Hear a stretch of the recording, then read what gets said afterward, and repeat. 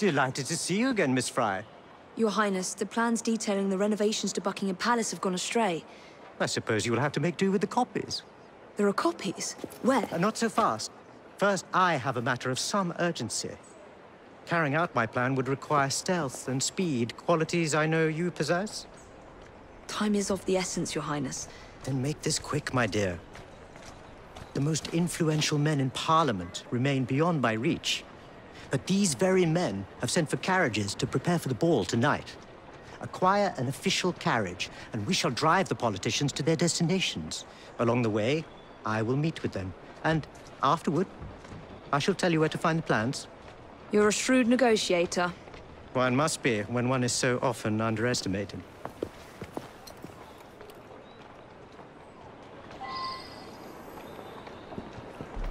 Don't allow personal feelings to compromise the mission. What a mistake. Come on, now, Gil.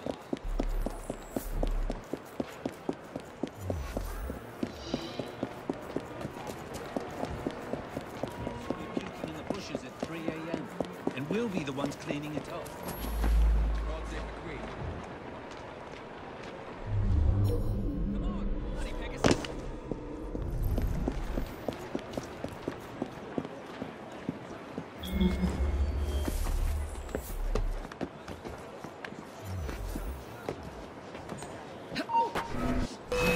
I'd better return to the pub. I'm afraid I'll have to back you up.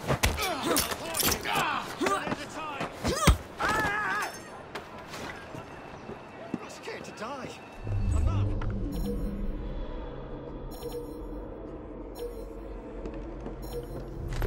It doesn't matter. No one will miss me.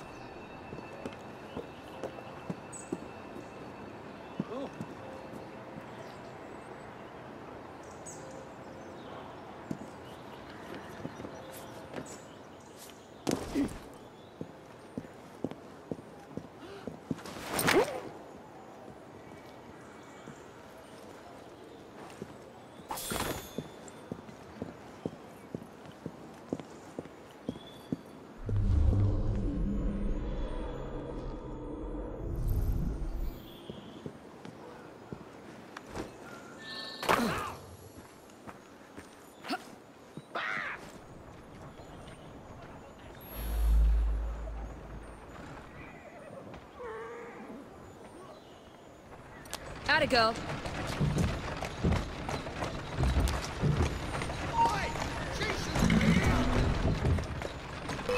That's it.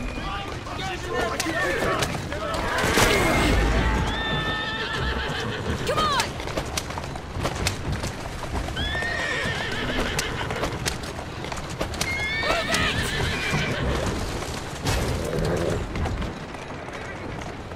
Come on!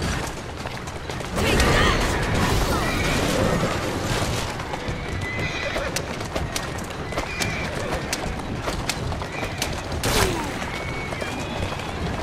Watch it!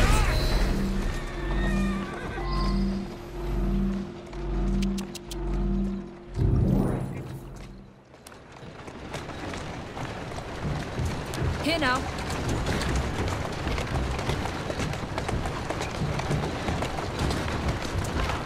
There you are. Slow down. Huh. Shall we lobby our cause, Miss Fry? Climb up, Your Highness. Where are we headed? Belgrave Square.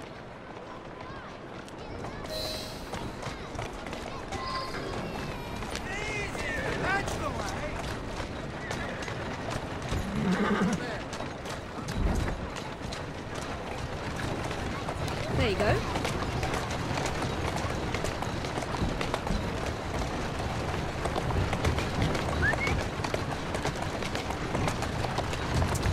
Slowly now.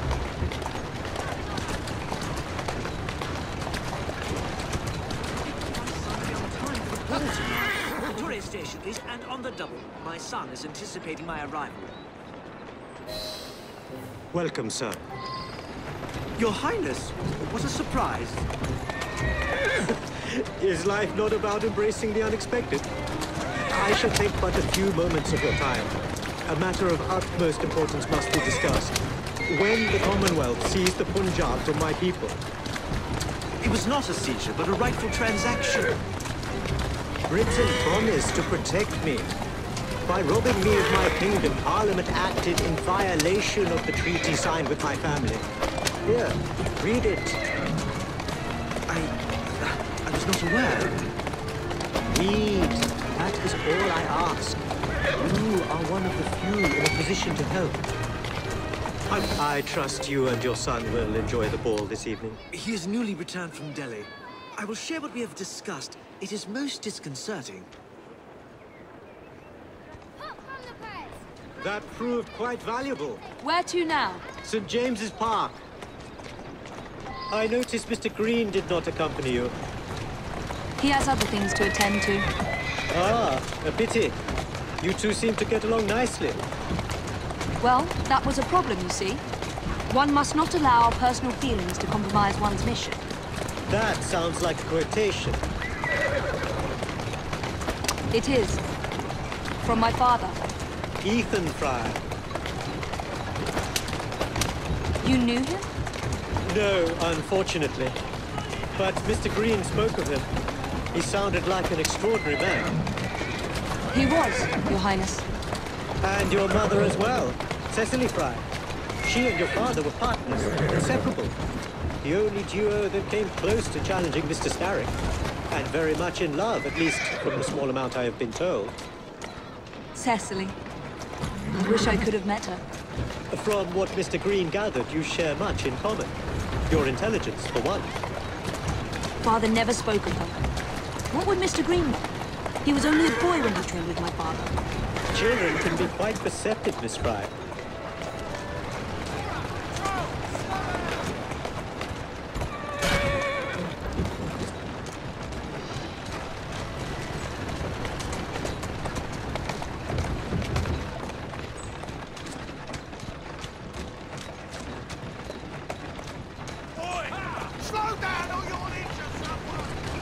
There you are. Easy.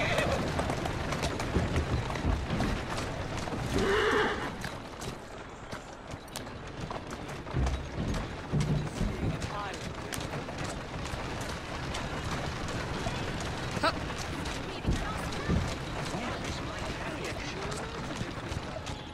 Imbecile! To Parliament, please, on the double. Yes, sir. Good day, sir.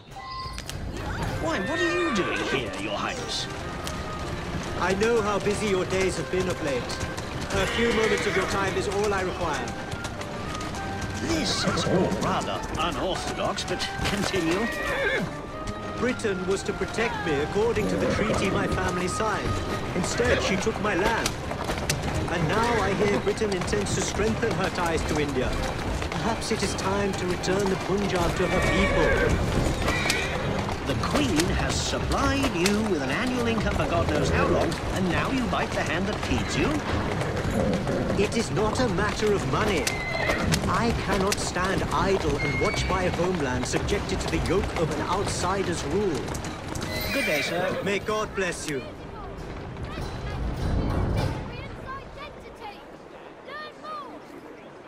Only one more remains. To the Gladstone residence. Do you miss India? I remember that my mother smelled of cinnamon. And when she cradled me in her arms in the summer heat, I would hold so still that she fell asleep. When I lost my kingdom, it hurt. But truly, when they took my mother away, I saw her again 2 years before. To the Syndicate Club, straight away.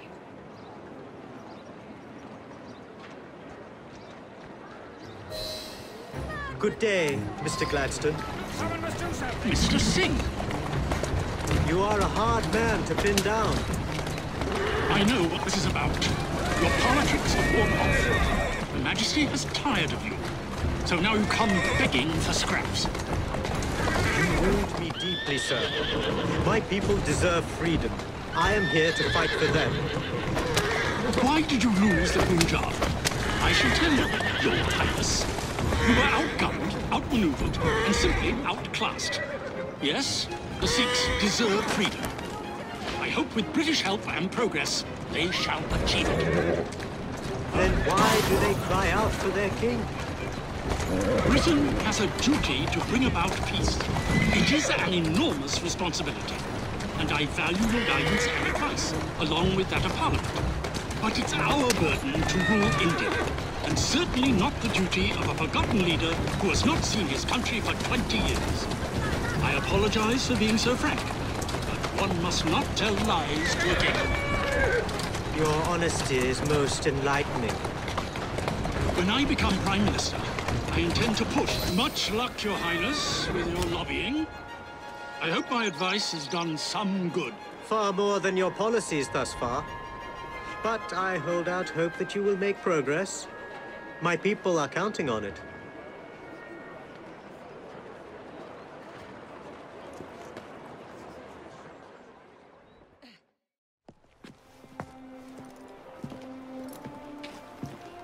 Thank you, Miss Fry, for forwarding my cause.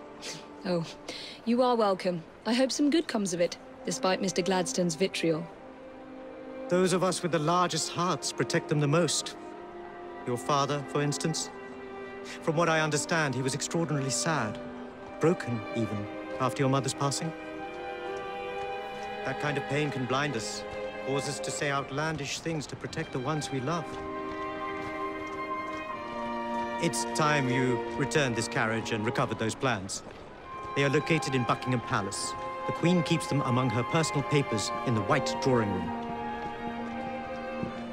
I wish you a good evening, Miss Evie Fry. And to you, Your Highness.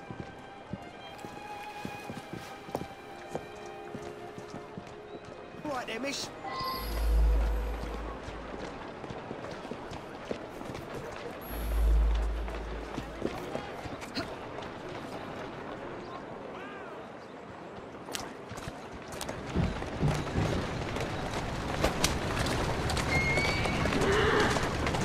Easy, girl.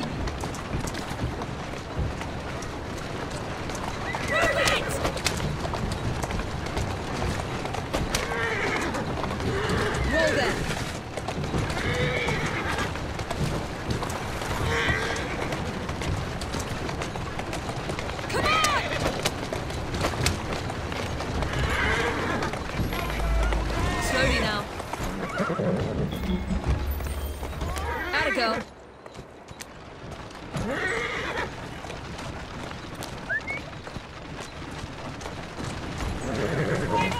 Those coppers wouldn't believe their eyes.